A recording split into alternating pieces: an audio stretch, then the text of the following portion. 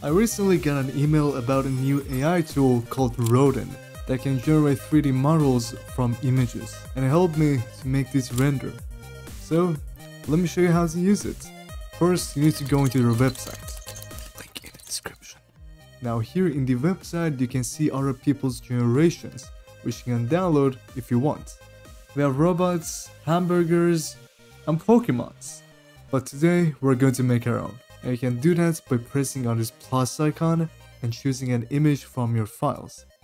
Or if you don't have a specific image, you can just type what you want to make and Rodin will generate an image based off that prompt. But for this video, I'm going to use a concept art that I found on Pinterest. I recommend you try using images where the subject has a clean background and is in focus. Once you do that, it will take some time to analyze the image, and then a new window will pop up with a preview of your model. Now here you can see this auto-generated prompt that you can change.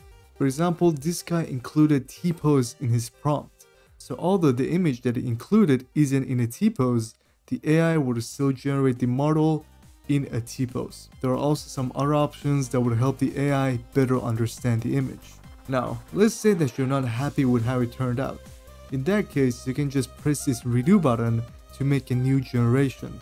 There is also this history option that lets you go back to a specific model that you liked. Once you are happy with it, you can go ahead and confirm it by hovering over this button. You also have the option to choose your desired poly count from 3000 to 30,000. There's also this hyper checkbox, which is good when you're dealing with super thin geometry like plants and leaves. For this model, I select 30,000 and press on confirm. Then it will generate your final model. Good thing to mention is that you can also mix two things with each other. For example, I can mix an octopus with a helicopter. Not sure why someone want to do that, but if you want to, you can. Here you can leave it as is, or you can texture it. You can also use this mesh editor to fix any problem on your mesh by sculpting. For texturing, you can use your original texture, or you can use a totally different one. For example, in here we have Pikachu, and let's say for whatever reason I wanted to have a wooden material. And I can do that by pressing on this plus icon and choosing an image. And as you can see, our Pikachu is now made out of wood. Back to our robot. When you hover your mouse on generate, it shows you two sliders. The first slider controls the amount of detail, and the second one controls how close the texture is going to be compared to the image that you provided it. I like to set both of these to the max amount, and then press on generate. Now as you can see, the model is textured and ready to go. You can also use these preview options like wireframe or even a toon shader if you want. Also, you can directly publish this into a sketchfab, or you can download it.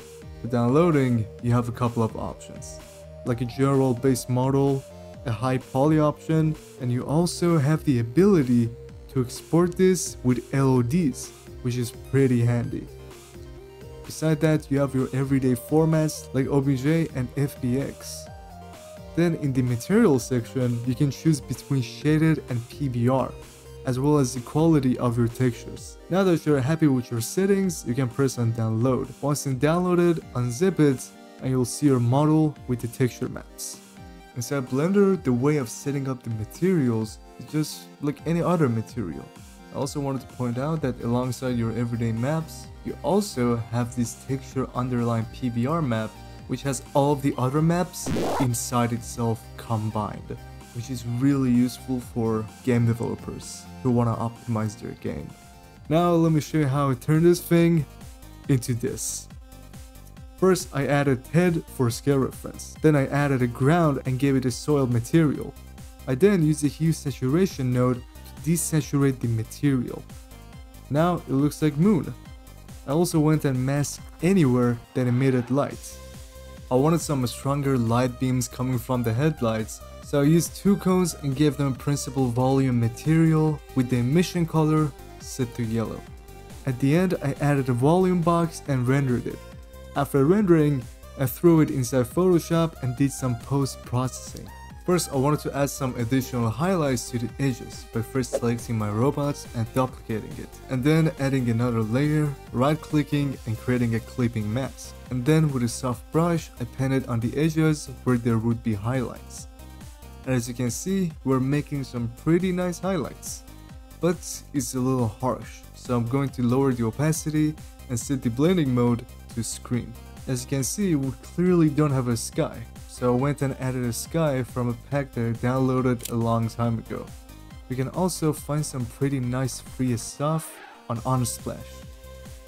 Then what you want to do is that you want to press Ctrl-Shift-E to merge all of these layers and then duplicate the layer and add a Gaussian blur to it. Then you want to go into blending options and mess around with these handles. This will give the render that dreamy look. After that, merge all the layers once again and add a camera raw filter. Then play around with the sliders, add some vignettes, grain, whatever you like. Now we want to have some chromatic aberration. So for that, go into Filter tab, Lens Correction. Then press on Custom and set one of these sliders to somewhere around 10 to 50 and the other one minus that number that you set. And then press on OK. Now we have just a little bit of chromatic aberration, which is all we need. Don't go overboard. Also, one thing to mention is that your camera raw filter should be above your lens correction. And that was all the post-processing. Sadly, this is not a post-processing tutorial, so I couldn't get into more details. But if you want more details, I have a video dedicated to post-processing that you can watch.